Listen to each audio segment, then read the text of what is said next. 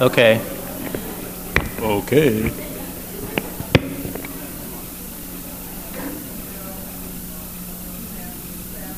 Usually I have to put the mic down because I'm too short. This is actually a nice change.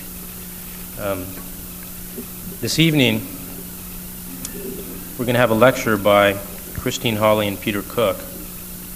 I'll give you a few statistics first, and then make a few comments. They've been working together since 1975.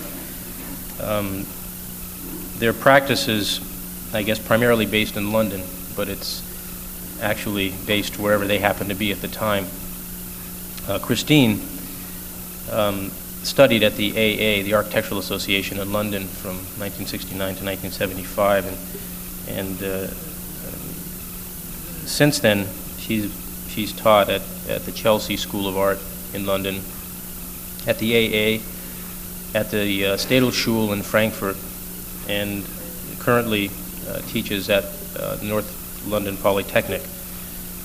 Peter also graduated from the AA a few years before Christine. He's taught at numerous places around the world.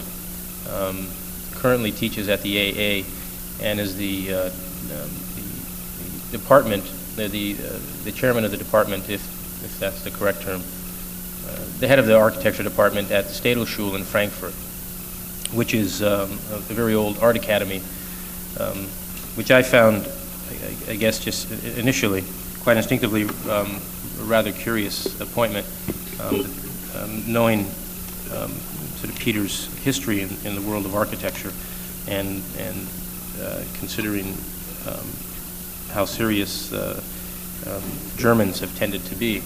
The one thing that was quite, I think, interesting to me in thinking about the difference between the Germans and perhaps the English was when I was in school, the group of people that Peter initially worked with, there was 5 of them. There was a group called Archogram, which is probably has been one of the most influential groups producing ideas, I think, instead of architecture, producing ideas, which I think is a critical difference, that influenced the whole generation. And they were very concrete ideas. Just about everything you saw built at Osaka 70 had sort of previously been produced by the Archogram group. One of the sort of curious things was for us here to understand the two different ways of working in a team. The English tended to work in a way that they grouped together because they had an affinity for the same things. That it was many people with many ideas working towards one goal, which was to take the ideas and make them reality. Whereas a part of my generation, we learned that the team approach had to do with one idea for everybody, and it was to make a single unit out of everybody, as opposed to, I think, the way our school was founded here, which in many ways, I think, in spirit was influenced by that whole period that produced people like Peter and his friends, had to do with somehow learning how to work as anarchist work, but somehow towards a common goal in the pursuit of ideas manifesting themselves in architecture. The important thing, I think, for me, that's most evident in the work then, and especially the work now, is still the pursuit of ideas. And I think that the ideas, I think, are being sort of transferred around the world as Peter and Christine teach in many places, and act somehow as sort of impresarios for a whole community that's now emerging around the world that have similar ideas and are trying to work out those ideas through architecture.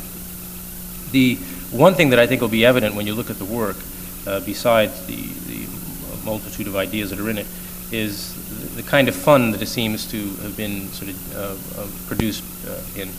it sort of tends to look like spontaneous play, albeit it's very serious stuff.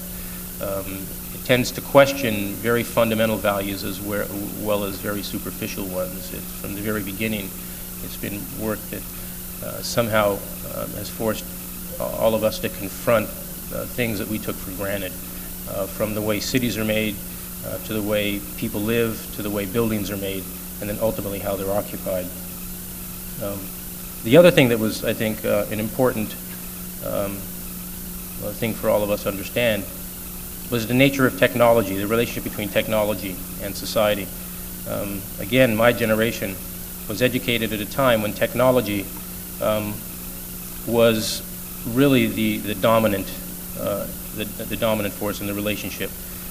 Whereas I think the English, and particularly the archigram group, and currently Peter and Christine, show how technology is truly the servant, that it isn't the dominant part of the relationship, that technology serves people, but yet technology is a very important aspect of the current world.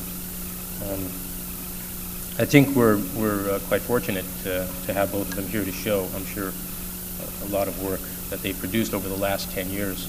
And with that, I give you Christine and Peter.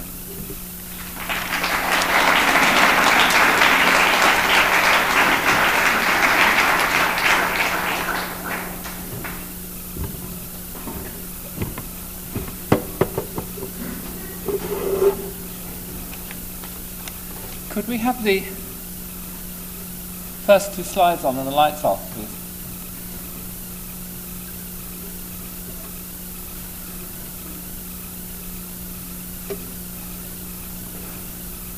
I think it's reasonable that architecture should be very weird, and I think it's reasonable that sometimes the reasons by which we arrive at certain architectural thoughts are weird. It's difficult for us to give a very comprehensive introduction, because I think that, as has been suggested by the excellent lead-in that Michael gave, that there are many different ways of combining the forces, but both of different individuals and different circumstances, and that many relevances are constantly in a state of cycle. Nonetheless, I think that architecture is also compounded of the obvious and mystery. Stonehenge is obviously a trabeated structure. We could, if we completed the model, we made it like some of those reconstructions that you see in books, we could make it into an extremely boring and obvious object. And there are overtones of mystery that occur as soon as the thing is old, spooky, wrapped in hocus pocus and druids and so forth. And I myself have a hankering after certain obviousness. A favorite object of mine, though I was too young to see it, was, I think it's Bel Geddes' pavilion for General Motors down at the Chicago exhibition, which is just simply the problem of entering. And it's a beautiful icon and terribly obvious. Michael touched upon Englishness, and there is that aspect of Englishness which moves from invention to the silly, and sometimes includes both invention and the silly. Our love of pitting situations to the breaking point is something that crops over and over again in English engineering, in English thinking, in English vagaries of situations. And really the slide on the left and the slide on the right, though they come both from the tradition of the serious and the silly, are about that same culture. And yet, it is from mainland Europe that many of the inspirations come. And I deliberately take what is still a fairly contemporary building, the one on the right by Ludwig Leo in Berlin, is surely an inspiration to those of us who at the end of the archigram period had begun to move on to other things. And it hits you between the eyes very tellingly when you go to Berlin, just after you had fell out of love with certain architectural propositions, to see it actually done superbly. And I think this kind of combat is important, to be constantly not only questioning your own work, but sometimes returning to see somebody doing what you have already passed on from, and doing it so well that it revivifies your faith in the proposition. Not only that, but of course Leo's building is very much Chernikov's proposition for real. The other thing, though, against the heroism and the dogmatism that comes to us from mainland Europe is that English waftiness, pastoralness, waywardness, lazy poeticness, which I shall return to later, perhaps shown in this Samuel Palmer etching. Architecture intrigues one from all directions. It is currently fashionable amongst our circles to discuss the hanging off architecture. I deliberately take an Australian example rather than an English one or an American. Rick LePastria's house with the architecture falling off itself in a way that I doubt whether even Los Angeles could bring itself to do. But at the same time as having a taste and intrigue for such things, one returns to some of the old heavies, and I mean that in many senses, such as Polzig, who made very special spaces full of brooding cynicism and at the same time finesse. Two totally different worlds. How on earth can one like both, you might ask? And the object itself. Again, the rhetoric that now, in a very powerful way, comes from such places as Tokyo. I think that there are more exciting buildings in Tokyo coming out of the drawing boards than any other place. And the outrageousness of something like Katagawa's cinema is an outrageousness that I doubt whether we could ever bring ourselves to do, even if we had the wood wall and the aluminum available.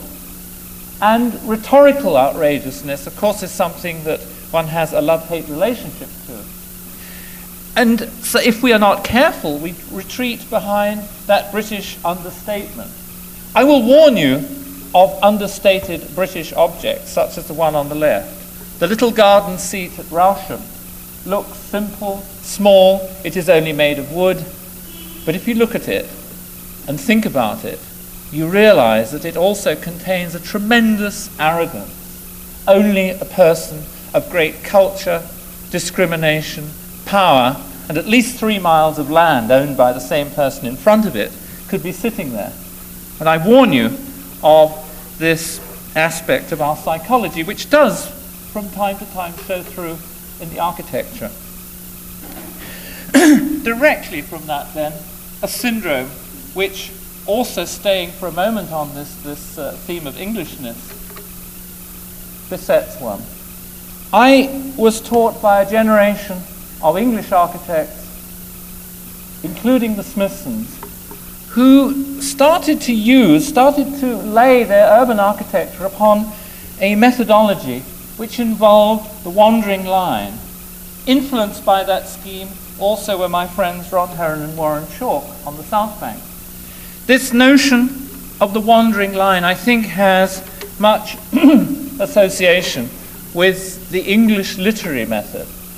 Compare, if you will, the difference between a typical English play or storyline of a novel, which, unlike its German or French counterpart, will not necessarily have heroes or villains or evil deeds or a polemic, but will wander gently past a series of episodes, perhaps not suggesting even a particular staging post in the story. But as you move through the play or the book, you will acquire some sniff of the territory, of the atmosphere.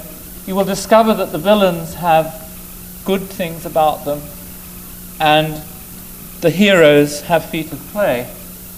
And I think that the linear armature is something which crops over and over again, particularly in our larger project. The first project, in fact, that Chris and I worked jointly on was the one on the left, which itself was concerned with the explosion that occurs when two very different linear paths coincide. It was the intersection house for the then Japanese competition judged by Richard Meyer. A little later, a linear path suggested for a piece of Stuttgart deliberately passes by a series of national icon, Stuttgart being a city with many art workers. It passes the Greek Orthodox Church, the British pub, the Italian pasta restaurant, and at the same time changes the mood of its architecture, but essentially is wayward. In a very recent project for Kawasaki, an information city, which I shall return to, the notion of paths that sometimes are physically there and can be walked upon and cycled upon and beamed across is overlaid with the notion of unseen paths, but the occurrence of recognizable objects laying around those paths. The path then is a starting point and sometimes a point for something slightly more vicious, an actual dynamic violation of the space itself. In a project for a museum using an old church and 50% new building, the mode of arriving at the building, piercing through it, and moving up and around its space is deliberately both linear but also aggressive. And it bursts through into that space, setting up only then as a residual aspect the means by which this movement is in fact a theatrical progress. The museum objects, which are dangled in amongst the movement, are seen not only once, not only twice, but several times and in several different angles and dimensions as one aggressively moves into that space. The theme crops up again and again in the DOM offices, which Chris and I did with Ron Heron.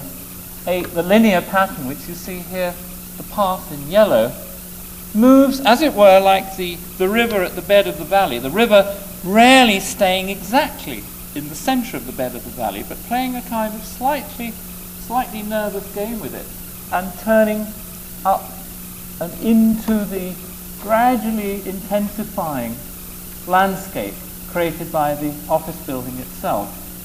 In the more recent scheme, which Christine will describe in more detail, the Langen Museum on the right, the path again moving ever upwards through space and turning at certain key moments, presents you not the exhibits full frontally, but gradually emerging. And I think there is also in our work not only this winding path syndrome, but also, I suppose, a tantalization for the Gothic presentation of phenomena rather than the classic, rather than the expected, the to be discovered.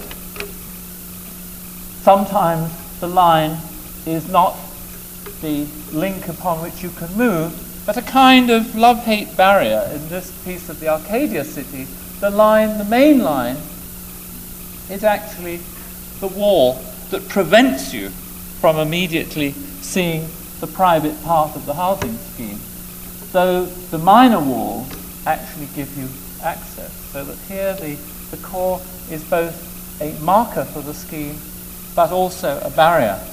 And I'm intrigued when Dagmar Richter, one of my recent German students, takes again on the right the wall as the generator for a long piece of castle city, which gradually metamorphoses. Though the wall continues, the actual building itself begins to change around it. The wall, in a sense, in both these cases, they're not exactly as a passive element, but as a kind of marker. And in the Trondheim Library, Christine and I again use the winding path as perhaps a piece of linear sanity around which and down from which can emerge the undulation of the building proper.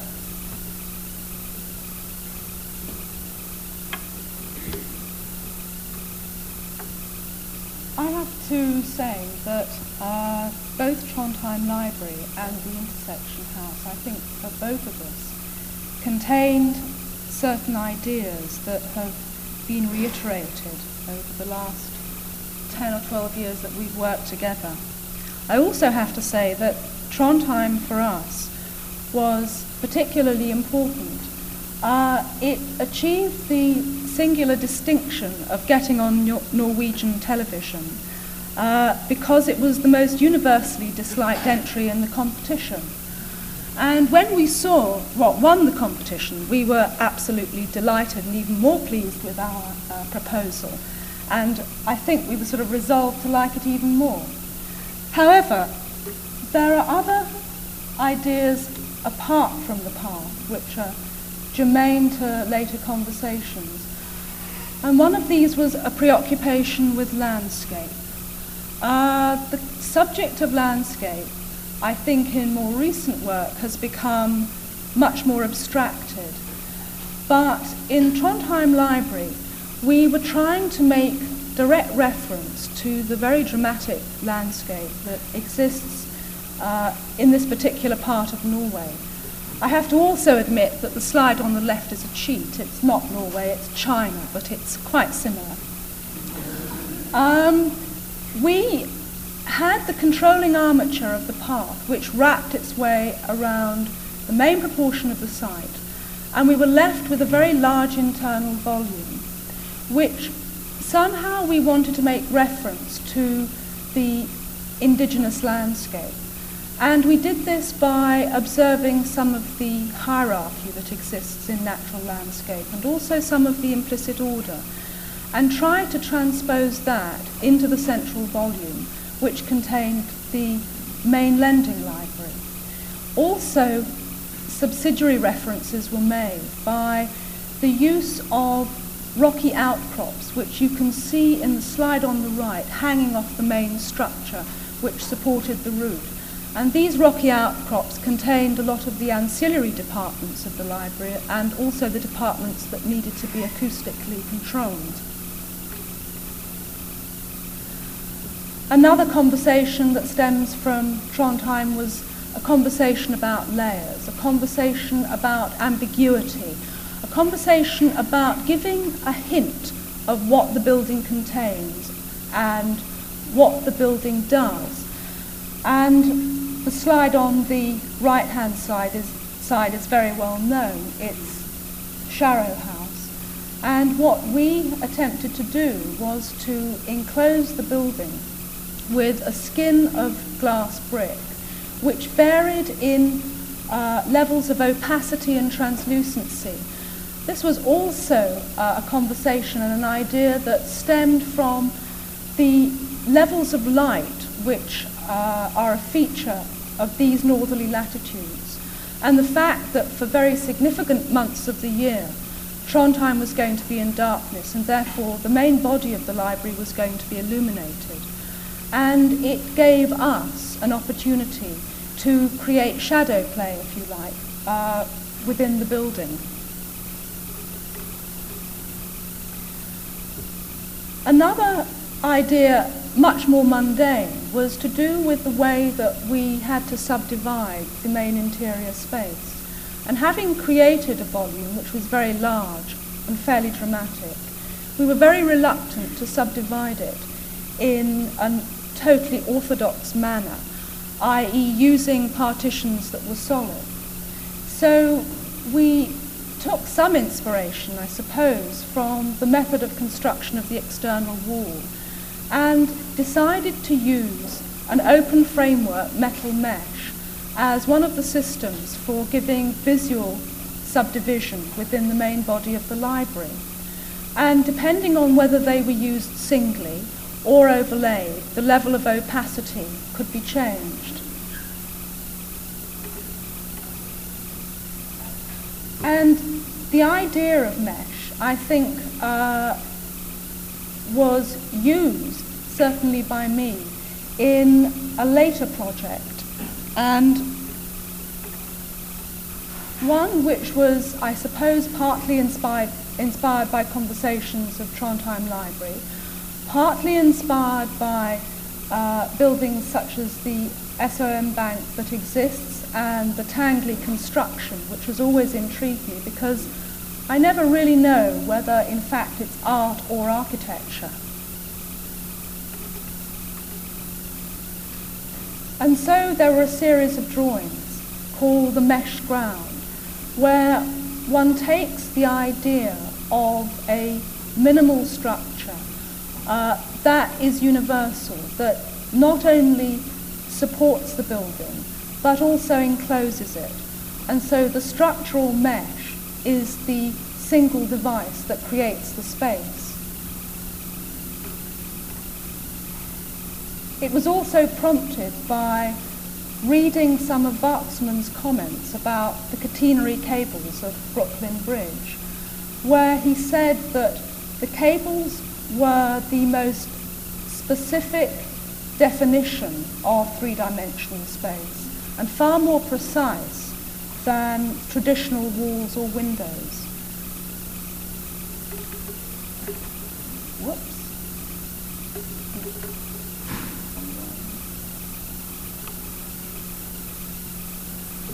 And also inspired by Waxman's universal link, the idea of endlessness, the idea of an almost continuous space, the idea of a structural device which, when its matrix is changed and when the interval of the structure is changed, it can give one a method of varying the degrees of opacity, of varying the degrees of translucency, of varying the degrees of publicness and privateness that this sort of enclosure has to offer. Now let's see what I can.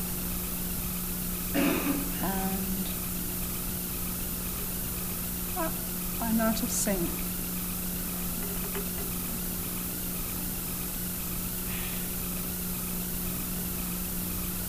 Right, I'm back in sync again. Just after having done Trondheim and also the meshed ground, I did a project for an interior of a hotel lounge, and it was also concerned with ways in which you could define space or demarcate space using as little solid matter as possible. And so I combined the idea of using light and reflection and metal mesh in the ways that one could demarcate certain areas for seating, certain areas for drinking, and certain areas for standing around.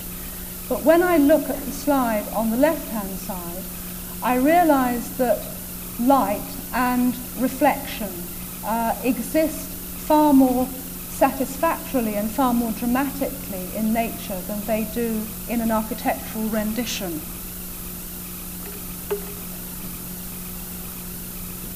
Light and mesh came together in a project that Peter and I did at Linz about 8 years ago, and we were asked to design an exhibition stand which was to do with the theme of speed, time and information. I'm not sure that this exhibition stand has got anything to do with speed, time and information. I think it was merely a demonstration of our preoccupations with light, of layering, of using semi-translucent substance. But when the thing was constructed, they seemed to be reasonably happy with it. In a more architectural context, mesh and layers and light are used in this project that we did for the Peak in Hong Kong. And the project is simply a series of enclosures, a series of boxes that are tucked into the hillside. And the main piece, the focal point of the project, in fact, was the backside of the building. But the backside of the building overlooked a very dramatic view down onto the top surface of Hong Kong. And in fact, it was the backside of the building which was going to be the main figure that one could see from the town. And so some of the structure and some of the external balustrading is illuminated by light, and a series of overlapping metal meshes are used as screening devices over each of the balconies. This is the front stroke back elevation of the apartment block, which was one of the prerequisites of the competition. And two houses done almost together, also to do with light, to do with armature, to do with using substance which is minimal, and also to do with using substance which casts shadow. But the basis of both projects is completely different. On the right-hand side, there's a scheme that we did which was the result of winning a competition for a solar house in a part of Germany called Langen. And on the right-hand side, a far more abstracted version of the house, or a house, called the shadow house, which I shall describe later. So this was the site for the blue house. It stood on a very spectacular setting on the edge of a disused stone quarry, overlooking the fairly small town of Langen. Slide on the right-hand side is a collage of the house on site. The house is really quite schizophrenic. It's a house of two parts. Two parts because the nature of the landscape and the nature of the views on either side of the site were dramatically different. And also a house of two parts because the environmental system used demanded that we should absorb as much light as we could on the south side and keep as much heat in as we could on the north side. And this is a view of the south elevation, which has a view over the town, which you can see on the right-hand side. And it is a fairly large expanse of glass, which is shielded at certain times of the day and also shielded at night as well. But for us, I think the most intriguing and potentially the most difficult part of the house was the north elevation. Because there was a necessity to keep in as much heat as possible, we were faced at one point with producing a completely monolithic facade, only punctuated occasionally by windows to the bedrooms and bathrooms and of course the front door. And we decided that we would articulate this north facade by using a narrative that was somehow descriptive of the site and also descriptive of the environmental use of the house. So we looked at the geometry of the site. We also looked at the geometry of the plan of the house, and we collaged both of them together and transposed that onto the facade.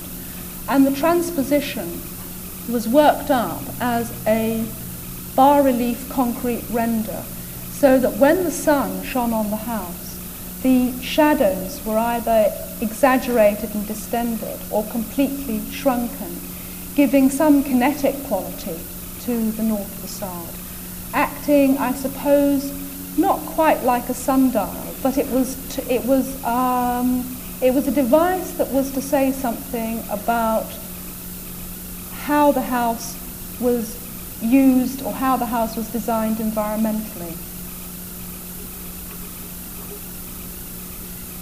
The shadow house was, I suppose, a direct corollary of working on the blue house, where one had a very prescribed set of conditions. One had a very prescribed set of conditions because the client required a certain arrangement. Also, there were a very prescribed set of conditions because we had to satisfy a certain level of environmental control.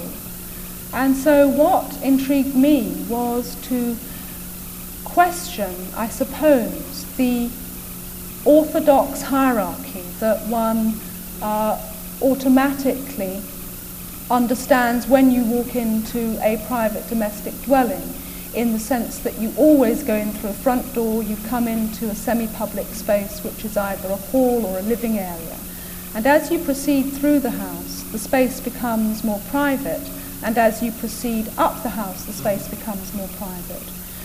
And so this is a house which exists equally on either side of a spinal armature, which again is a reference back to Trondheim Library. On the right-hand side are the public spaces, which move up in echelon, and on the left-hand side are the private spaces, which move up in echelon. And what characterizes them is not their position relative to one another, but the way in which they're defined. Two slides showing the main entrance space and the bridge over which you have to cross to get into the main body of the house. And the private and public spaces in more detail. On the left-hand side, the private spaces, which are a sequence of rooms that finally lead into a bedroom, that are enclosed by fairly substantial mass. And the spaces are articulated only by very narrow shafts of light that come through small apertures in the wall. Conversely, on the public side of the house, which is the slide on the right-hand side, the public spaces are merely a series of platforms with as little physical intervention as possible. And the delineation is largely achieved by light shining on fairly frugal structure, which then casts shadows over the floor areas. And what was intriguing, and I suppose false about the scheme, was that it was a series of ideas which were to do with insubstantial substance, which was really only worked out graphically. And so the obvious conclusion of that was to build a model and to actually test some of the ideas that were established on paper.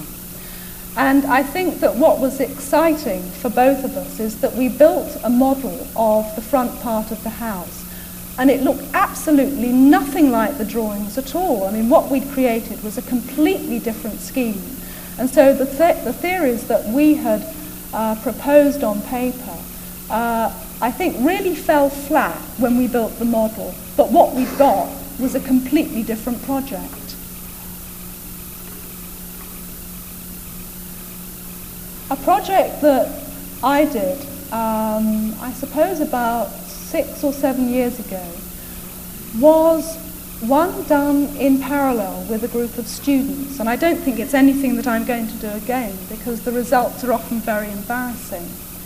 And I asked the students to redesign a building called Portchester Baths, which exists in the Bayswater area of London. And it was a late 19th century and early 20th century public bathhouse. And in many ways, these sorts of buildings are an anachronism in the latter part of the 20th century. And without going into the details of the brief, in summary, one was asking them to design a public bathhouse which had more relevance to the way that one leads one's life in the then 1970s.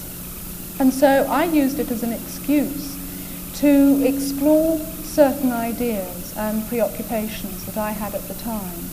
And so there is a plan of the bath which uses water as a very positive design tool.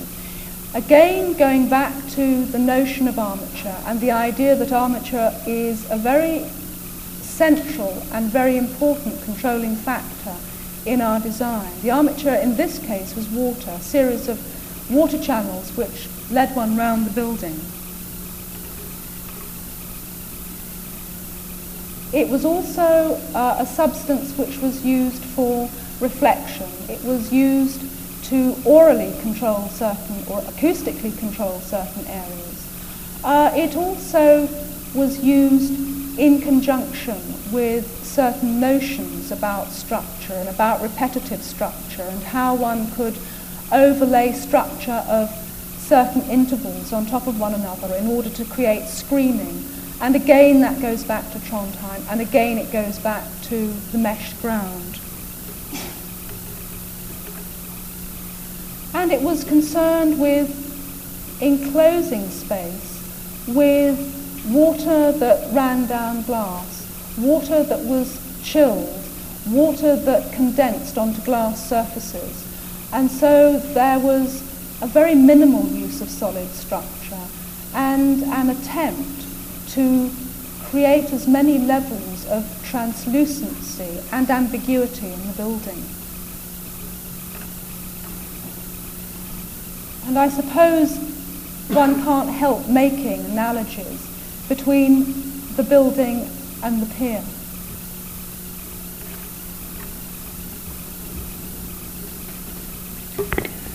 I think that we proceed also by enjoying these analogies and ambiguities, and sometimes quite fundamental ambiguities. I think that any architect of the 20th century has been bombarded with and has experienced the city, not only bombarded with the idea of the city as a sort of architectural core notion, but also with the fact that 95% of architects operating in the Western world are operating out of cities, or at least sub-city situations that have the apparatus of living in a city, even though they are sometimes pretend villages or pretend suburbs. And one can see that even contemporary students, a student piece from one of my Frankfurt students on the right, done only half a year ago, or a year ago, is still in love, it would seem, and it wasn't my doing, still in love with many of the buzzes that perhaps I myself got 20 years ago when making the plug-in city. The idea of intensity, the idea of things happening. And then I myself went through a kind of love-hate relationship that deliberately wanted to make city structures that were anti-city. The notion of the city as a disappearing act. The notion of the city, as in the slide on the right, of the instant city, the city merely to make a paradigm of Warhol's instant success, the instant city coming to your village and making your village a metropolis for a moment or a week and then moving on like the circus.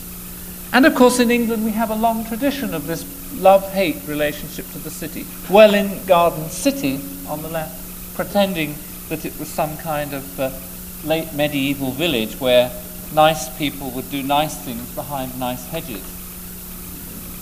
And the disintegrative city on the left, the core part of the Arcadia city, took the most pompous and the most intense part of the thing, the rooms where the mayor and the city council would work, itself metamorphosing through small businesses, two-man businesses, one-man businesses, a barn for selling things, and finally the guy selling shoelaces on a trestle table.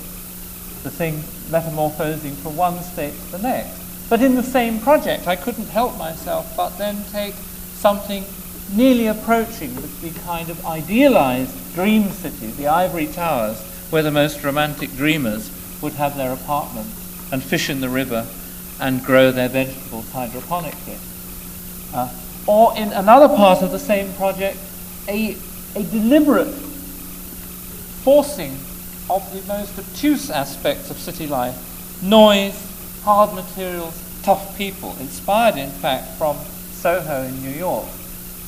A metal building, but then as one moved along the building, disintegrating into the kind of gentle suburbia, but no dividing line between the two. In other words, fascinated by the notion of the city that can contain extremes, and then proposing a series of buildings that can enhance and extremize those extremes. The Times newspaper of London were foolish enough to ask me to make a project about South London. This is something upon which Christine and I have a constant argument. She lives in South London, I live in North London, and never the twain shall meet. My response was to say that the particular part of South London they asked me to comment on was so bloody awful that it should be flooded. And flood it I did, at least on paper, and we have the extraordinary then situation. In fact, inspired by Tokyo, because at the core of Tokyo are the Imperial Palace Gardens, which I believe are only open to the public one time a year, and which then act as a negative focus, the hole in the donut, the hole in the polo mint, around which the subcentral parts of the city can exist. And my proposition was that should this lake be made in the crotch of the river, then a South London could re-establish itself, which would be of equal heroism to North London. It was merely a proposal in a newspaper, and there were many angry letters written to the same newspaper, which at least for them was good copy. Another proposition was, in fact, following on from that conversation that Christine made about layers, taking the notion of composition by layering to an urban design or even a metropolitan design scale, proceeding by setting up pieces of the layered collage and then scribbling and reassembling, and eventually ending up with a master plan, if you like, which is concerned with linear paths challenging each other, and challenging also the series of watercourses that fall down the sides of the Oslo fjord. And the actual parts of that city moving from the gentle to the extremely heroic. Only when you move into the fjord itself do you get the most heroic parts of the city. And going over ground, one used the shadow house, which we see here in section, as a starting point for describing the format of the city, the back of the city, the water falling past and through the shadow house, down series of waterfalls, encircling series of revolving apartment blocks and office blocks and villas, and falling down, down, down through more and more layers. Sometimes the layers are buildings, sometimes the layers are trees, sometimes the layers of controlled paths of trees. The plan here, piece of the shadow house, the various paths and layers. And sometimes, of course, that love-hate which one has between the ambiguous and the gentle and the wayward, and deliberate explosion. I don't call it heroism, but sort of almost heroic anti-heroism that one felt was a necessary adjunct to the same scheme on the right. Sometime later, I forced this question of what could the city be into describing a vocabulary for possible city buildings. And I did a trick that I've done probably once every 8 years, which is to draw out a series of parts, if you like, a kit of stylistic and typological elements, and then gradually, having drawn them, to begin to compose them towards the ultimate end, which of course will be an interdependence between those parts. So deliberately, if I just go back again, some of the parts are extremely bland, pieces of standard air-conditioned office block stroke hotel general purpose space, and sometimes quite the opposite, a sort of deliberately knitted and specific and specialized, almost hugging your leg like a sock architecture, and a vegetable architecture, a theme that I'll come to at the end, and then beginning to and a mechanized and electricalized architecture, and gradually knitting them together. The collage begins to suggest a mixture of them all, which again I will come to when I talk about the real city. You will see that the real city project in fact comes out of this, which is an a priori definition of types. And then I started to look at cities which I have visited, and I've started a habit which I shall probably extend to this city, which I begin to know and love. But Brisbane, which I love less, nonetheless I was there for 5 weeks. And I did something similar to what Chris has described with the Porchester bars. I actually did the project which I had set the students myself, this dangerous thing. And we took the patch of green that you see in the foreground there. Brisbane, a city with a large river, a very ordinary downtown, and long sprawling suburbs which contain the inventive aspects of colonialism in the hot climate. The importation of metalwork, layering for the needs of layering because it's a hot, sticky climate and has lots of bugs in it. And the keeping away from the bugs and the layering of the verandas of the bungalows gave me inspiration to suggest that on this side of the river you could extend the downtown, but with a tower type that would be in a sense indigenous. It would be built up of a series of verandaed, layered bungalows as housing, except that they would also rise into the sky. And that the river itself could be fanned, the breezes could be fanned by the laying of fans which themselves are small footbridges linking the two sides. And then you might, from time to time, contrast it with an extremely sleek and abstracted and highly air-conditioned office type as well. Another city of which I'm very fond is Oslo. And it was semi-conscious, semi-subconscious in the way that as a consultant to an architectural firm there, I did a project for an office block which incorporates the tower, of which there are almost none in Oslo and are much needed, with the tradition of the 5 or 6 story European street condition, which one finds particularly in northern cities. The scheme developed then into other territories. It took on board certain overtones of the Nordic dragon style. It took on board certain notions of layering and meshing and tenting and pieces that come and pieces that go. And then a later exercise into the same city, into Oslo, recognized that in a dark climate with cheap electricity, and particularly in the period around the 1920s, the lantern becomes a very, very important, not only an important icon of light, but actually an important model for working on if one was proposing a series of towers. This series of towers uses the very small lantern, which can then be seen as an analogue for the larger lantern, which of course is in the tradition of the bay window, and the Nords love to rush to the bay window as soon as there's the hint of sun or the hint of a ship coming in. And then the extrapolation of the bay window to the total bay as an apartment, also looking out to sea, as it were. And then finally, the whole tower itself as a lantern. And so, needless to say, these are called the lantern towers. The small lantern, the larger, the whole tower as a lantern. And inevitably one must discuss it as a nighttime building and as a midnight sun building, as well as a normal full frontal building seen during the daytime.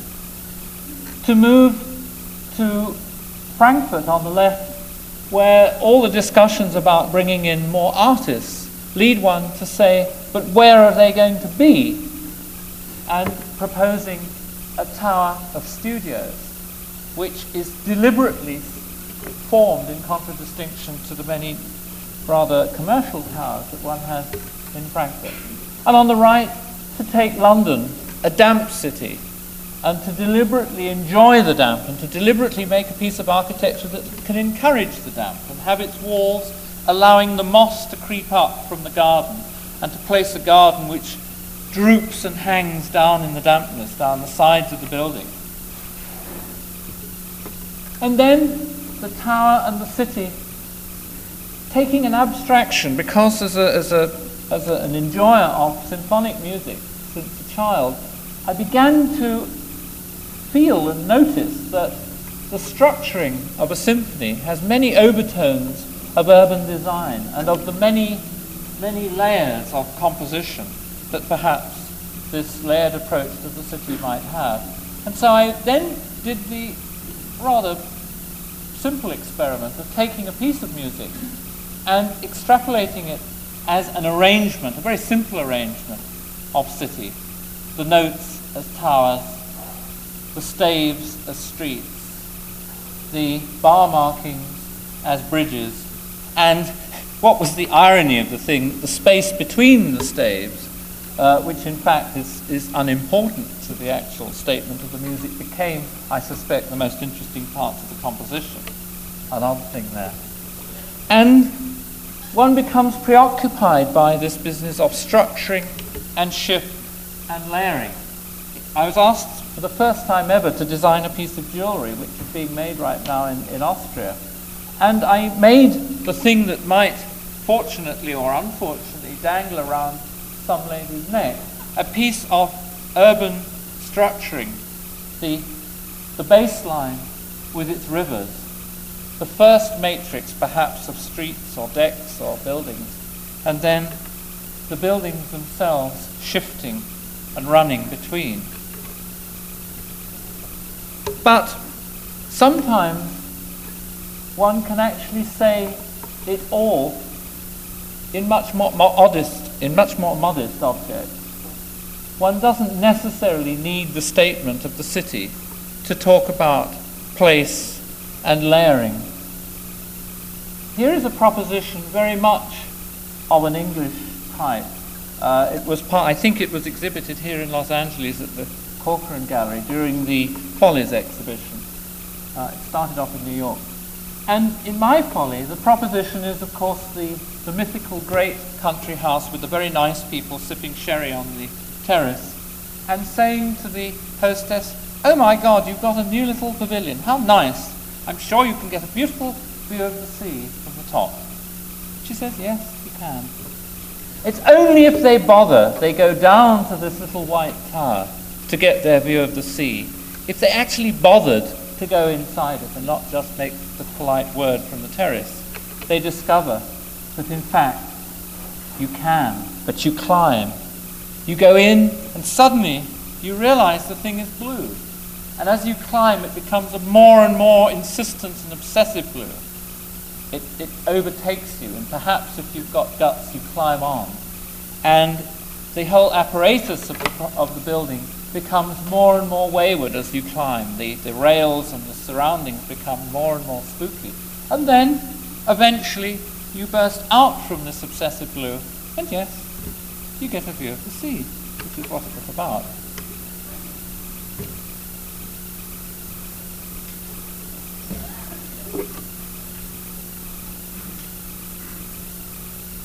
Berlin, by comparison, is fairly straight.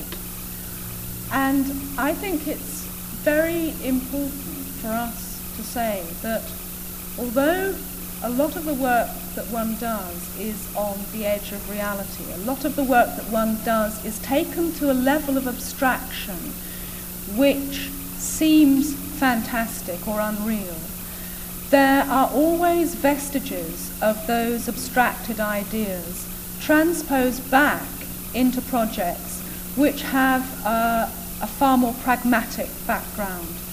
And this is certainly one of them. We were invited 2.5 years ago to take part in the IBA in Berlin. And we were given a site on which to design a block of apartments which can loosely be described as social housing. I don't know whether any equivalents exist in the States, but our English equivalent is local authority housing, which means that it's part funded by the government. And as such, conforms to extraordinarily stringent legislation, extraordinarily stringent cost parameters, and also incredibly stringent spatial requirements.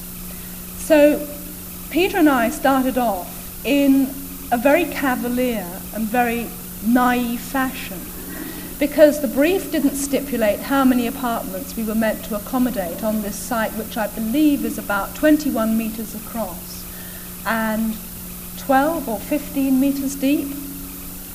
And we realized that the orientation of the site was quite important. It has an east-west orientation.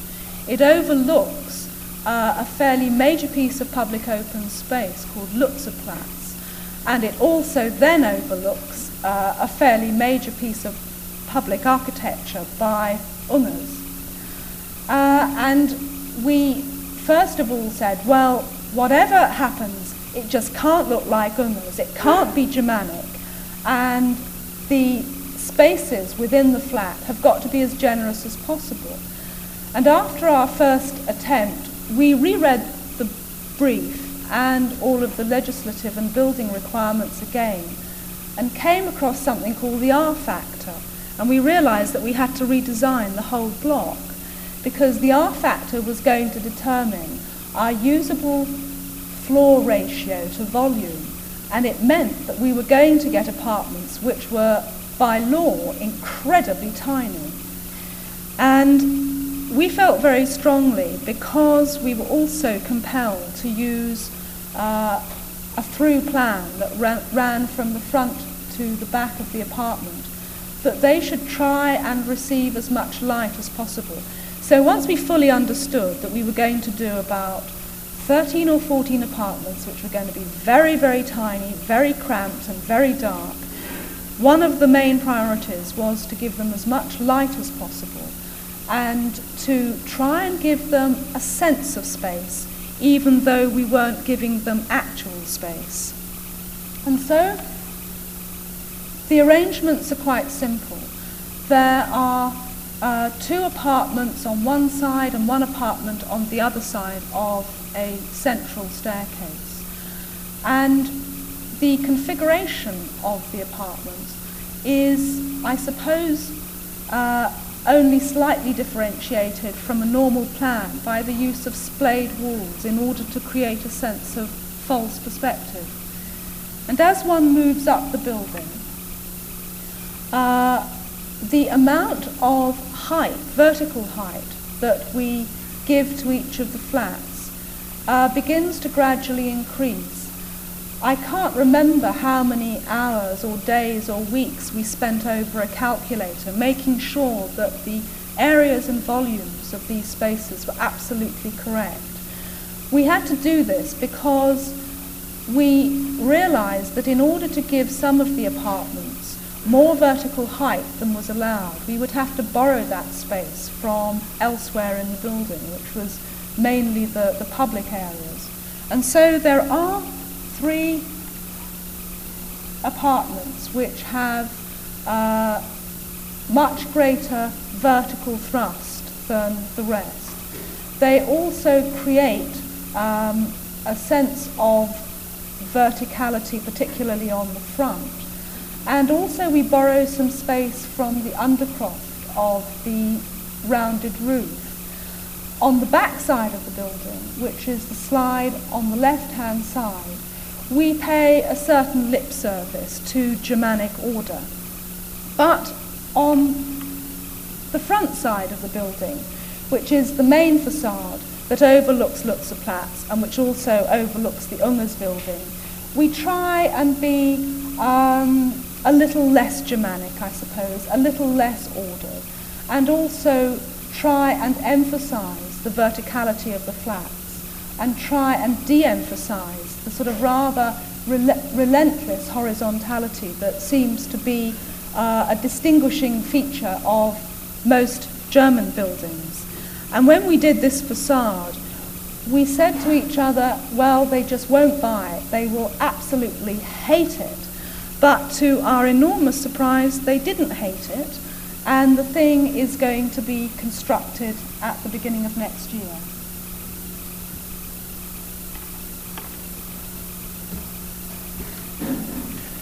One moves on from Berlin to Frankfurt.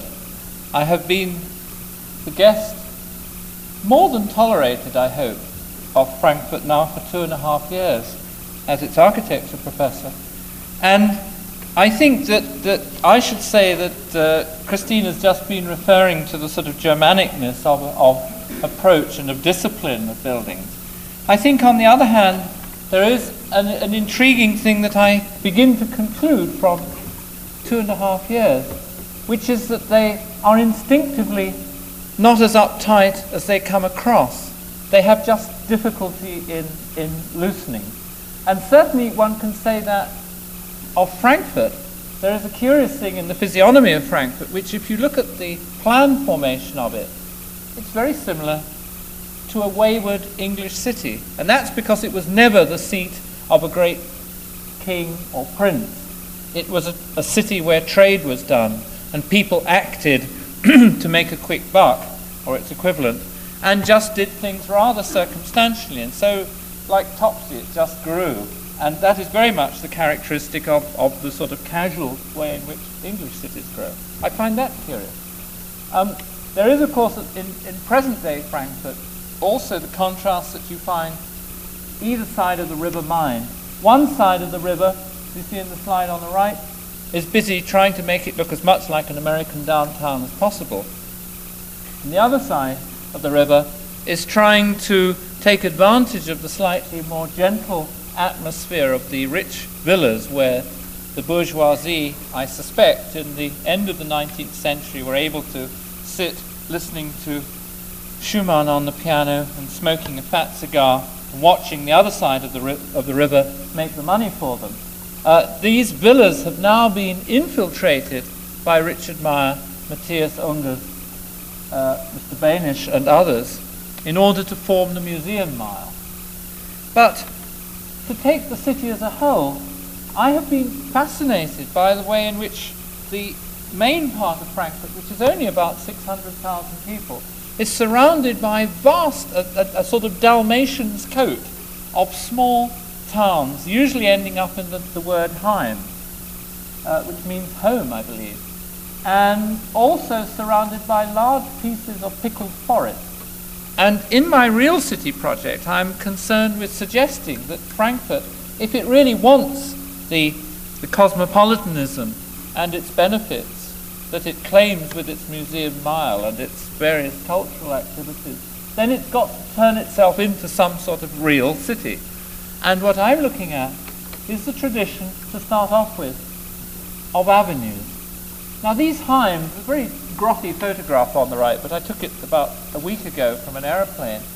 These Heims, as you can see, are little pocket pieces of metropolis, quite high density, surrounded by woods. And there are lots of them.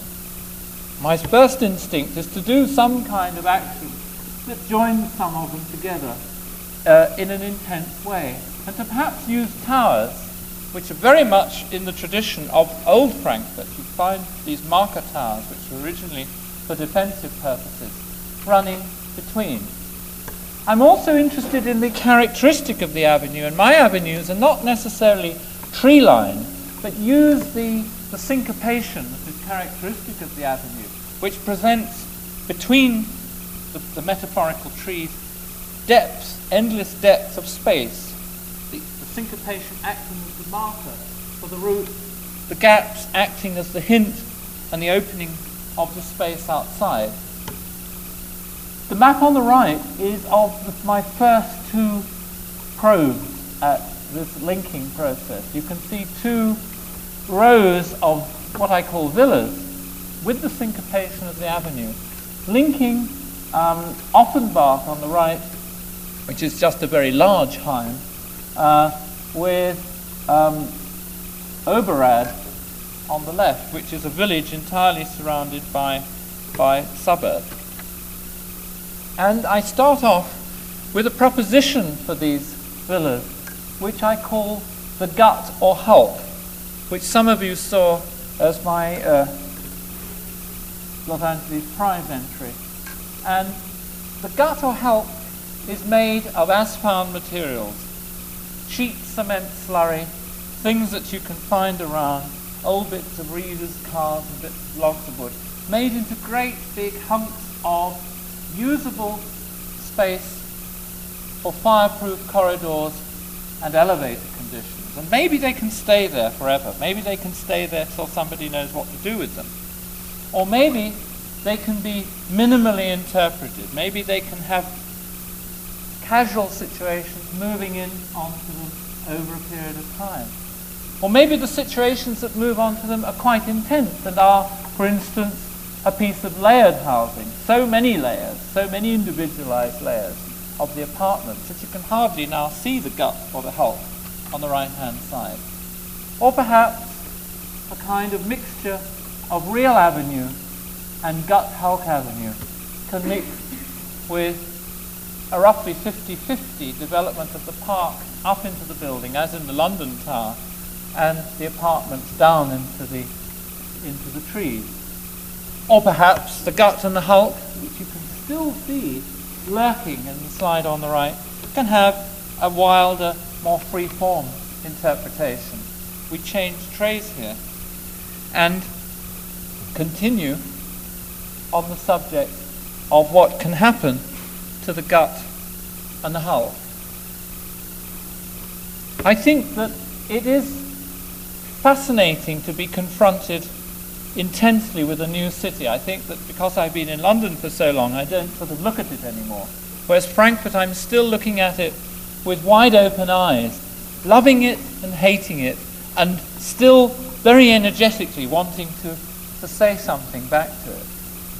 And the marker towers that occur at the changes of direction of the avenues can take many forms too. They can take the form of alternative housing towers, and if you were looking carefully at the city that was based upon the musical score, you will have noticed some towers that were bugged by these strange blotches. I developed the blotch bug idea, the notion being that you could bug the facade of your apartments by renting additional pictorial effects, electronic pictorial effects. So you don't just have to look out onto the rest of Frankfurt or onto what is across the street. You can actually condition it by something allied, let us say, to cable television, but the television becomes your window. This is something I'd like to develop on another project or at a later or at a more detailed stage. Other alternative marker towers use what is existing on the ground. There is a weather station at Offenbach, which I then use to suggest a weather measuring tower, which can be one of the turning points. The plan on the right shows some of the detail of this intersection of villas, as I call them, and backyard shed with Offenbach. A detail here. And moving to then another piece of Frankfurt which I look at, which is the dock, the Westhaven, which occurs on the River Main, and which has somewhat lost its relevance to the present day pattern of trading, and is a marvellous site which again one has encouraged students to look at, and then one couldn't resist looking at it oneself. In this case, a major structure which perhaps, dare I say it, suggests that I haven't totally fallen out of love with what happens if you straddle space and then dangle from it. But I think, unlike the plug-in city, the operation is perhaps much less consistent and perhaps is in detail much more dynamic. I would hope so. I would hope that this park, come museum, come hotel, come just zoo, place to go and catch the breeze. I think catching the breeze in large cities is something which we don't design enough for, is taken on board. Christine Ronheron and I last year made a study for a piece of Hamburg Riverside in a one-week symposium. And this is a little piece of our project on the right. As children of the river and the seaside, all three of us spent our youth by the water in different places. And we instinctively, therefore, bring this to bear on an infiltrationary structure into a German city. The Westhaven in Frankfurt, on the left, is, I think, waiting for such an intervention. And we ourselves have been invited into another competition in Hamburg, where we will in fact take up where we left off with that project on the right. So it's something that's very much in one's mind right now. The joining of space in the air, landing on peninsulas and islands. The making of these macro structures, not as complete things, but as armatures, rather like the layers and meshes again, that anticipate events rather than make them fully complete.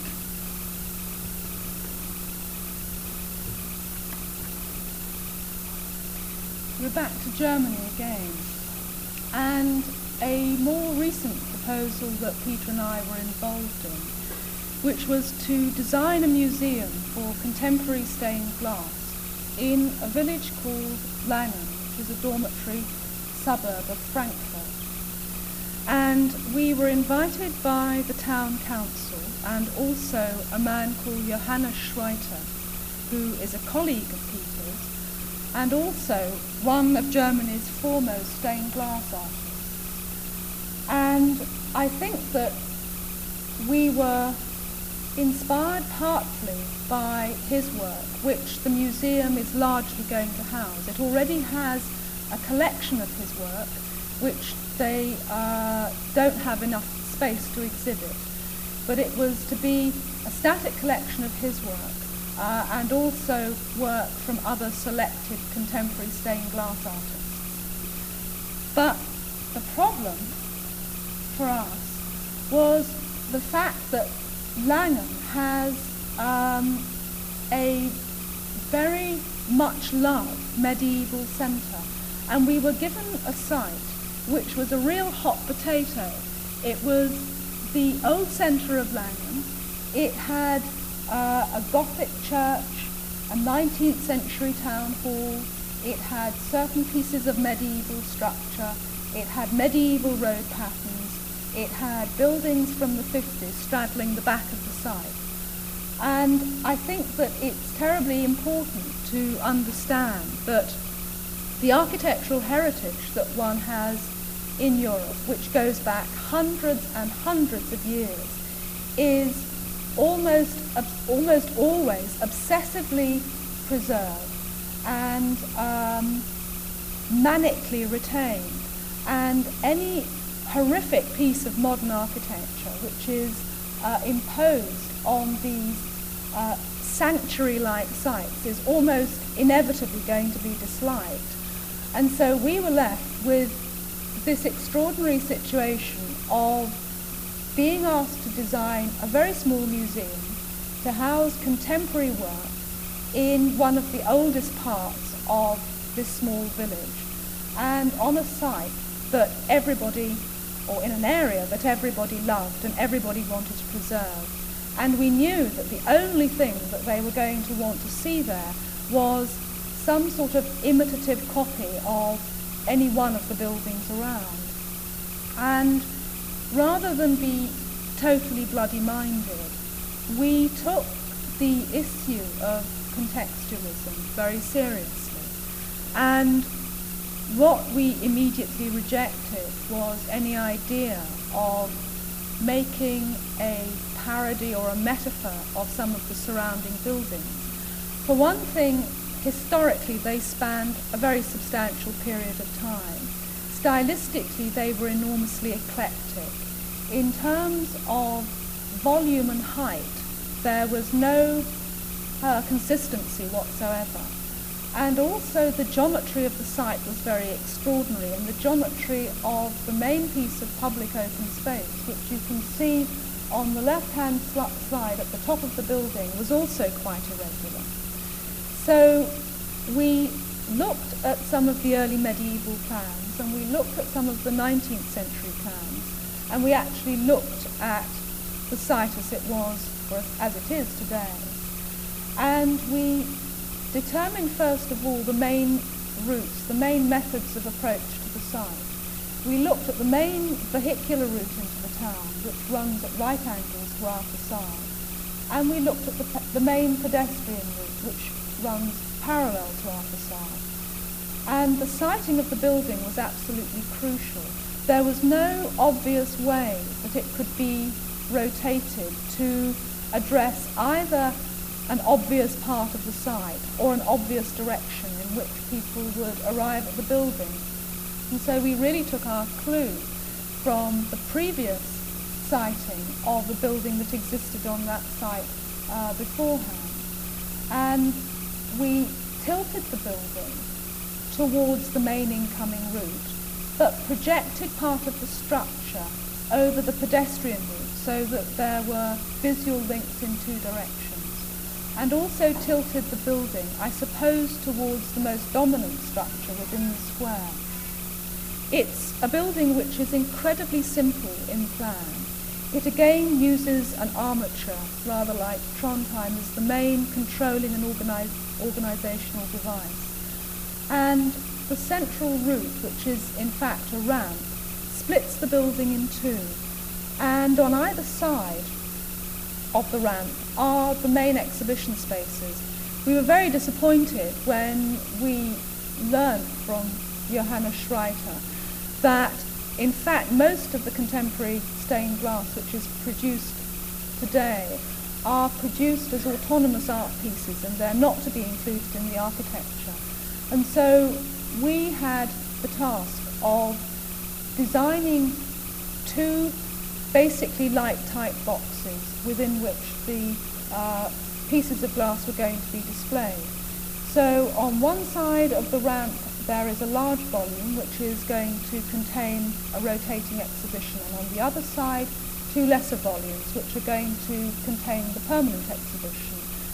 The route then emerges from the bifurcated display space and wraps its way, or threads its way through the ancillary spaces of the museum, which one can explain rather more clearly using these diagrams. Starting at the lowest level, there are two public spaces, one of which is a beer cellar and the other a youth club, which I think was needed in order to salve the town's conscience. At the back end of the site, partially submerged in the ground, are many of the service spaces. And also I think that it's useful to point out, using these drawings, that there's a line of structure that emerges from the back part of the building out into open space. And this is not only structure that supports the back of the building, but also is the first line of support for a temporary tent, which was an immensely important requirement in the scheme, as they have something called an apple wine festival that needs to be covered for 3 weeks of the year. Moving up the building, one can still see the galleries clearly in evidence on either side of the route. And in the yellow plan, the restaurant space, and on the upper plan, the administrative space. The nature of the front and the back part of the building are quite distinct, both in material and also figurative character. The front part of the building is essentially simple because of its functional requirements, both in plan and also in cladding, and also in the sense that we wanted to have a fairly mute building to face a very eclectic piece of public open space. The back side of the site, which at the moment is a car park, faces a far more random and far less precious series of structures, most of which have their back side facing towards us. And so the building becomes slightly more wayward. It becomes slightly less controlled and serves as a counterpoint to the front portion. And these two drawings show the building in section, which shows the galleries fairly clearly, and also the top level of the building, which has a roof space which dips down towards the roof line or the eaves line of the adjacent town hall.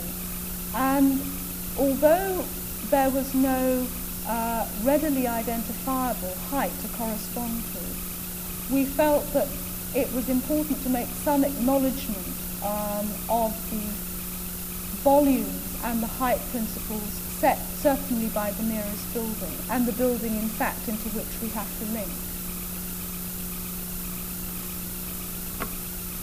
So a photograph of the model showing a side view of the building, showing the method of cladding the front part of the building and also the slightly open structure of the back part. the other aspect of the scheme, which I suppose is quite important, was the use of glass itself. And the only opportunity that we had to use that architecturally as a main feature of the external surface of the building was really on the part that hung out at the back that contained the restaurant and administrative space, as the rest had to be completely light type. And a elevation of the back part of the building and a photograph of the same side of the building in model form with the roof taken off, I hasten to add. It doesn't actually look like that. And a photograph of the model of the building, again with the roof taken off, which I think fairly clearly shows the organisational pattern. But it also shows another element of the building, which for us was particularly important. The central ramp that bifurcates the exhibition space is also paralleled at high level by a gantry structure onto which a cradle is hung, which is needed to lift some of the larger installations into the gallery level. And it is the extension of that gantry system that acts as a signpost on the front part of the building. The front facade of the building, showing the central entrance, the ramp that rises up to the foyer level and restaurant level, and then subsequently winds its way through the back part of the building. The other aspect of the building which we enjoyed making was the ramp itself.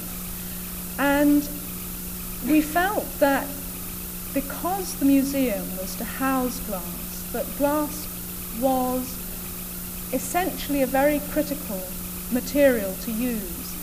And we had, I suppose, a fairly flippant conversation at one point, which was, if the ramp is very important as a carrier of people, also very important as an organisational device, then why don't we make the ramp out of glass? And we had that conversation, which was instantly dismissed because we thought that it was far too impractical. And the engineer who was working with us on this, a man called Peter Rice, who was the main engineer on the Pompidou Centre, said after we'd mentioned this idea to him, "Oh, no, that's absolutely fine. Of course you can use glass on the ramp. I've just built one in Paris." And so we have a glass ramp that takes you through a glass museum. The other aspect of the facade and two subsequent points within the building, which I think is also worth mentioning, is that we have tried to keep the front facade as minimal as possible, and the extension of the gantry at high level provides a support for a piece of stained glass which is hung from it, and then a light from the other side of the road is shone through the stained glass, and the reflection of the stained glass is then the only way that the front facade of the building is animated.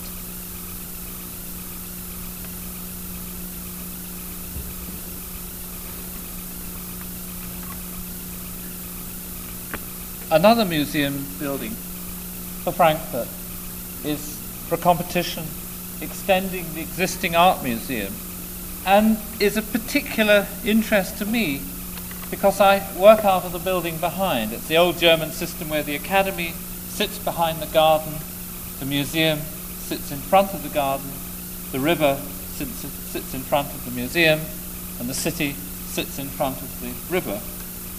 And of course, in their wisdom, the city fathers have decided to take the best piece of the garden and propose to screw it up with an extension of the museum. Many of the topics that we've discussed already, the notion of the linear path, of a certain amount of sort of Gothic perceiving of things, crops up in this, but it's probably one of the simplest of our projects.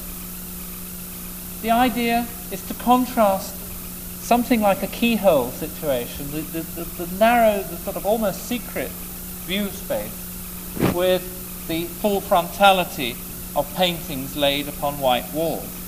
And so a series of these keyhole conditions might suggest, though one is in a completely contained box again, might suggest a hint of a view of what's going on outside the museum and the park.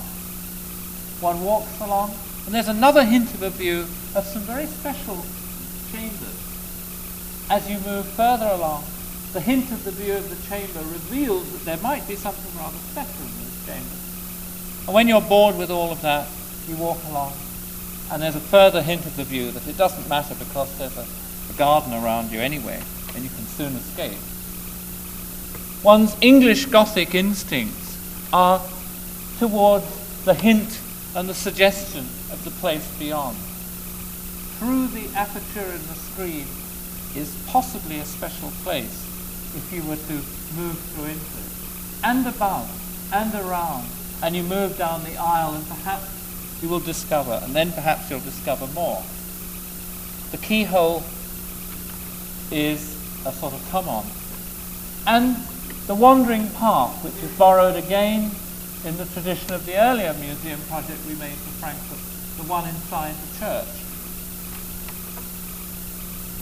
A very simple structuring and a very simple ley light of translucent glass, somewhat in the manner of Sterling's Stuttgart ley light, which we think is very successful because it gives a hint of the presence of the architecture, but doesn't really impede.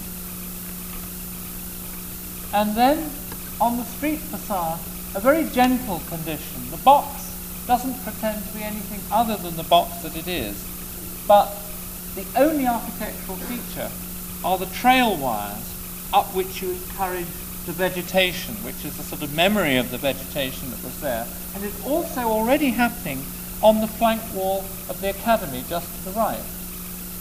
And these trail wires are hints from the building within.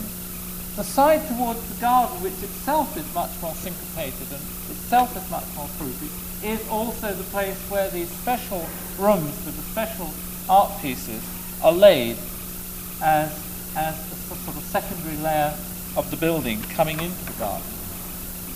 And so to the street facade there is this hint of the building within with the actual roof structure just telling you that it exists, just poking outside, dangling these trails. And that's all, a very restrained project by our staff.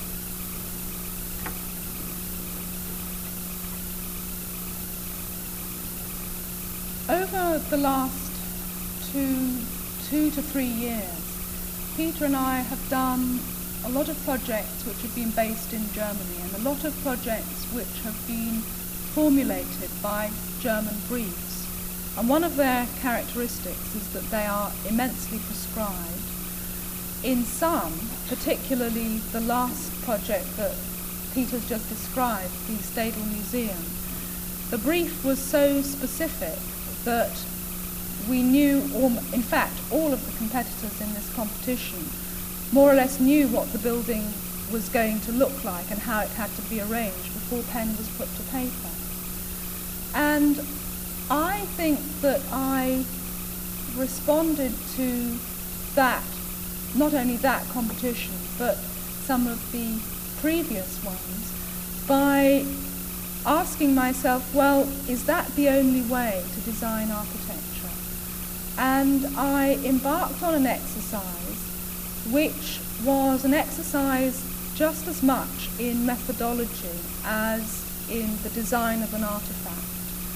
And I approached the problem with absolutely no brief. In fact, there was no problem, no brief. And I tried to develop a design as a result of a series of sequential observations.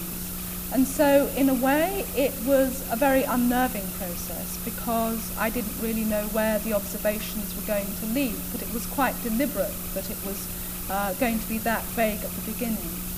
And also, it was to do very much with context, but not context in the traditional sense that architects understand it, where we are taught to observe buildings, where in Europe we're certainly taught to observe buildings in a very hallowed manner, and where the only reference that architecture and architects make are to similar types of architectonic substance. And so I chose to look or observe an area of London that I know fairly well, but to observe the context as evidence of everyday life. I looked at the way that material was discarded. I looked at the way that areas were vandalized. I looked at the ways that materials and buildings decomposed.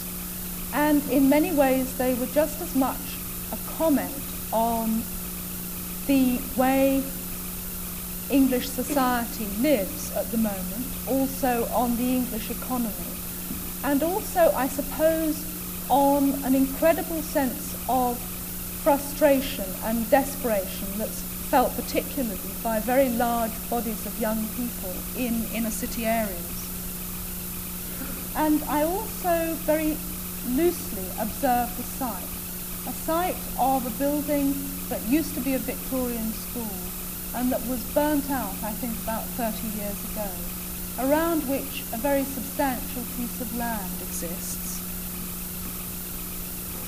And around that land and on it is just evidence of material decay, is evidence, I suppose, of a lack of care, a lack of thought. And in some ways, I think that this tells you far more about people's attitudes, tells you far more about the way that people feel about their environment, which may be quite shocking. And also I looked at architectural components, not buildings, merely components, some of which were natural, some of which had decayed, some of which showed a fascinating juxtaposition of mechanical order and natural decay,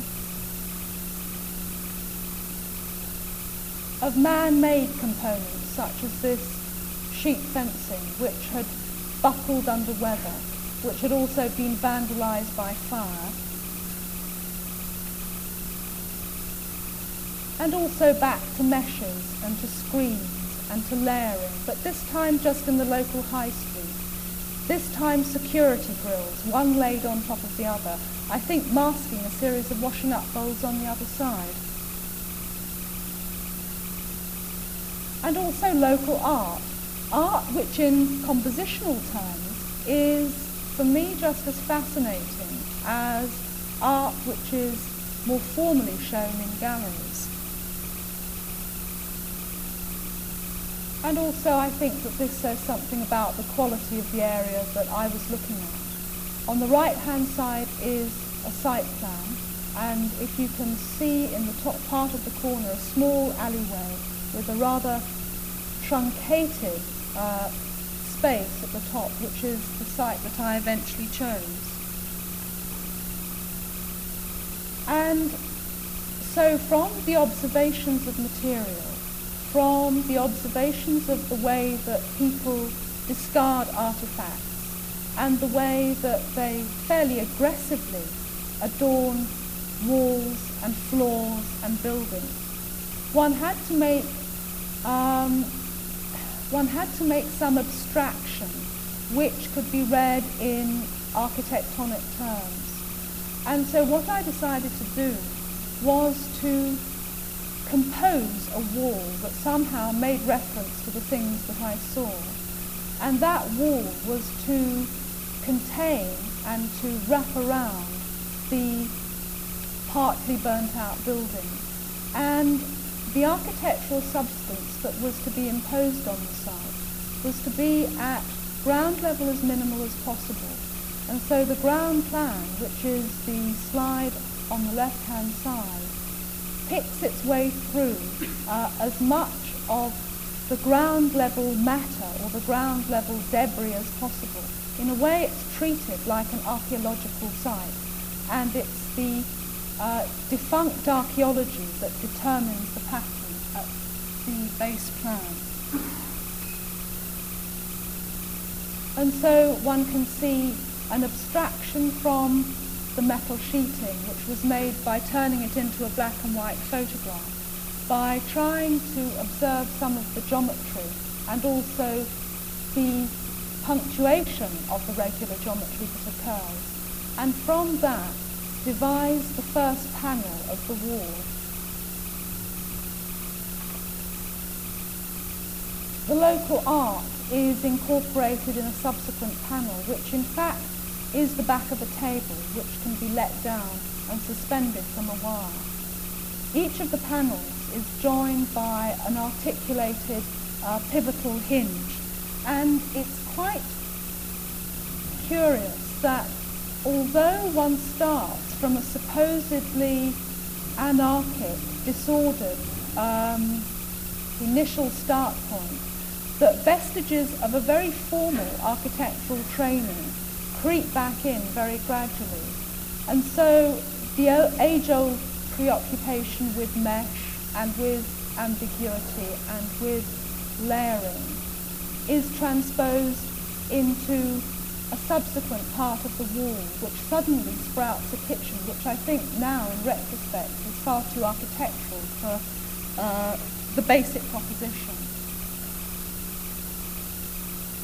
And one looks at surface and patina and the juxtaposition of geometric order with less ordered devices, and tries to capture that in some of the subsequent parts of the wall.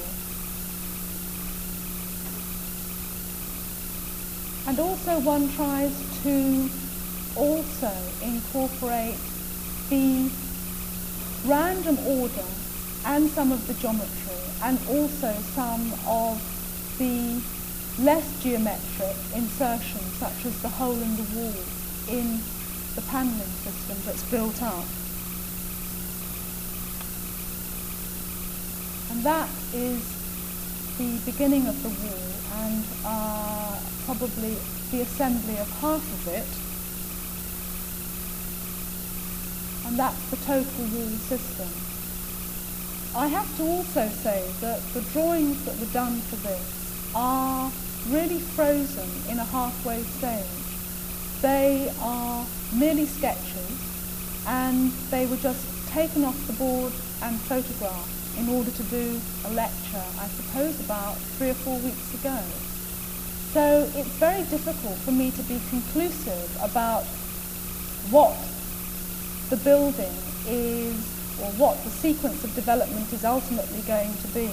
And that, I think, in a strange way, is quite intriguing. So, a more formalized interpretation. The wall is now wrapped around the site. The site plan, as I said before, is very largely determined by the objects that lay on the ground. The wall now contains familiar elements of living. There is a table that falls out of the wall. There are certain parts of the wall which are filled with stone and sand in order to provide acoustic insulation. There are certain parts of the wall which are transparent. There are certain parts of the wall which are hinged and articulated in order to accommodate the existing building. And also the same qualities that one found in one's observations of the material in the area, I've tried to capture in the total feel of the building. The slide on the right-hand side is an upper-level plan of this domestic dwelling, which reduces in size, again in order to accommodate some of the pre-existent site constraints. And another interpretation in section, which I think is going very much against the character of the scheme, one's architectural training is taking over. The spaces are becoming very architectonic, and the ordering devices are ominously familiar. And higher up the building, again, the roof plan.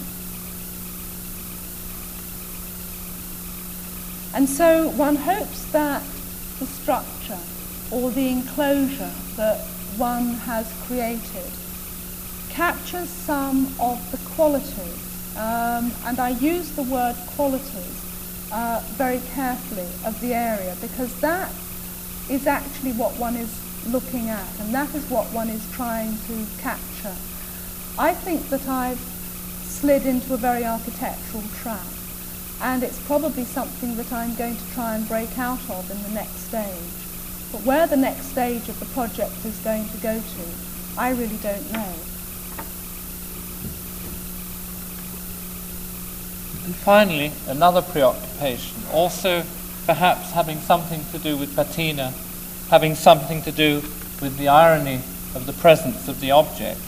Some of you may recognize Pasadena on the left, because it is a piece of hedge that is opposite one of the many green and green houses that architects like to photograph. But I wanted to face the other way and look at this hedge, which suggested a building, or a building in decay, or the mysterious hint of a building. The Oslo example on the right, of course, shrouds the building and suggests that a building needn't be full formality, though it may be full frontal. Over and over in early schemes, one has dug around the garden, sometimes on small scale, sometimes on large scale, suggesting that in a crevice there might actually be discovered a building. In a garden, the trees and the strange apparatus might actually be discovered to be some kind of enclosure. One can look at specific examples. On the left, the gardens of Schwetzingen, where the armature and the gardening come together and are interdependent. And the effect of patina, this word that Christine used apropos her scheme, the effect of patina that we can see in something like the Pueblo Rivera apartments in La Jolla, where 60 years of watering and gardening have turned the desert into a garden, and have turned this piece of heroic architecture into perhaps an even finer and more extreme and exotic place. I think that really tough and inventive architecture can take the effect of time. In a garden in Karlsruhe is a strange piece of armature. We don't really know whether it's a building or the outline presence of a possible building. And behind it lies the wall, which you can walk through. In fact, it's a restaurant. So the wall itself, rather like in the early scheme of the cross wall, contains the spring point for this ambiguous place that in the summer does become a building, and in the winter becomes the memory of a building. And so another piece of the Skywalk City set inevitably had to get involved with that. There are, of course, funny examples from one's provincial childhood. Bathrooms covered with hedges. There are sort of naughty responses. Why don't we put houses in the ditch? There are historic memories of the possible heroism of the garden. And, of course, the London towers, where the damp can trickle down. Another version of the London damp tower, where the garden becomes quite extended, both upwards and downwards. And in a project for a house of 2 studios, the gardening is not only an adjunct to the building, but at the same time, in the very English tradition, that which gives it privacy. And back to the project for the Westhaven in Frankfurt. The garden is here trailed across space, and the pavilions that actually from time to time do enclose space are not only rather wayward in their fabric, but are very definitely occasional, very definitely subordinate to the webs of gardening. in the competition for the Kawasaki Information City, this intriguing but in the end desolate industrial edge of Tokyo Bay sought the presence of the gardened object, and I quite mercilessly borrowed from the Westhaven and then developed outwards from it the interaction of the industrial remnants and the bay, and a place where perhaps the citizens of Kawasaki could go, needing formalized spaces and sometimes needing casual spaces, needing armatures that sometimes became something analogous to a museum, and sometimes small resting places. A very important part of the proposition was places for doing absolutely nothing, that at the same time could be seen in the tradition of the tea pavilion, the place at which you stop and consider and perhaps undertake a ceremony and sit in your cabin and gaze upon a prepared space. But also this jungle of apparatus working together with it.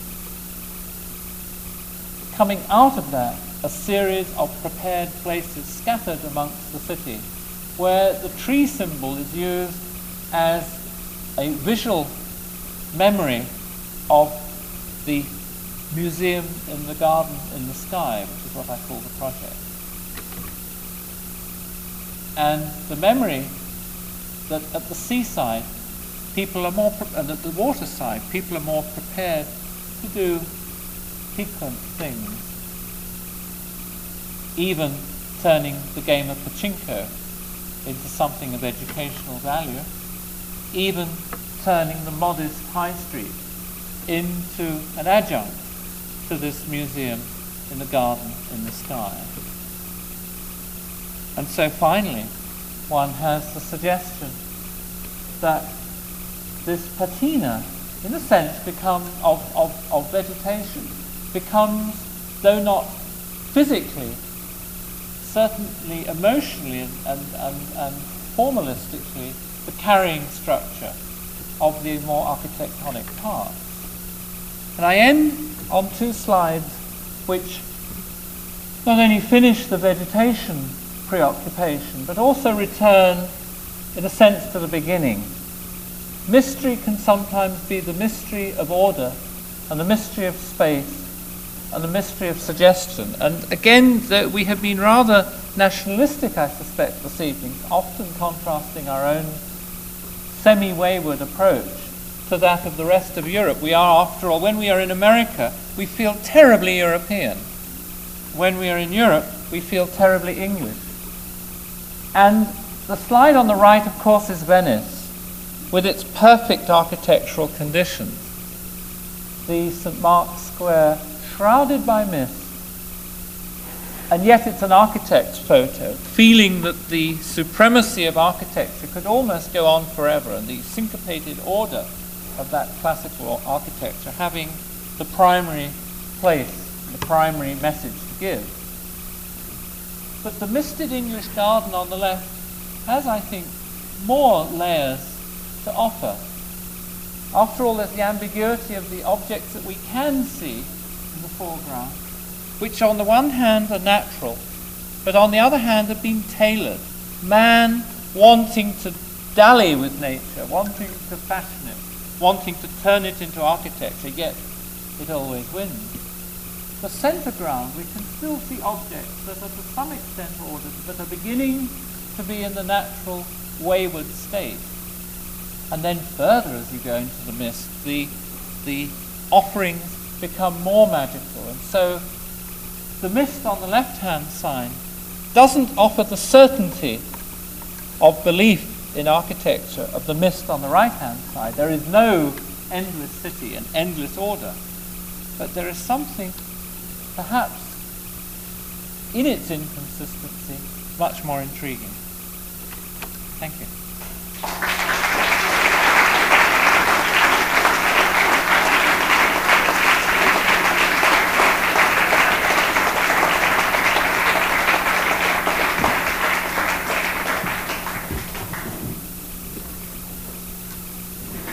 There's a reception in the annex where you could ask questions of Peter and Christine. Thank you.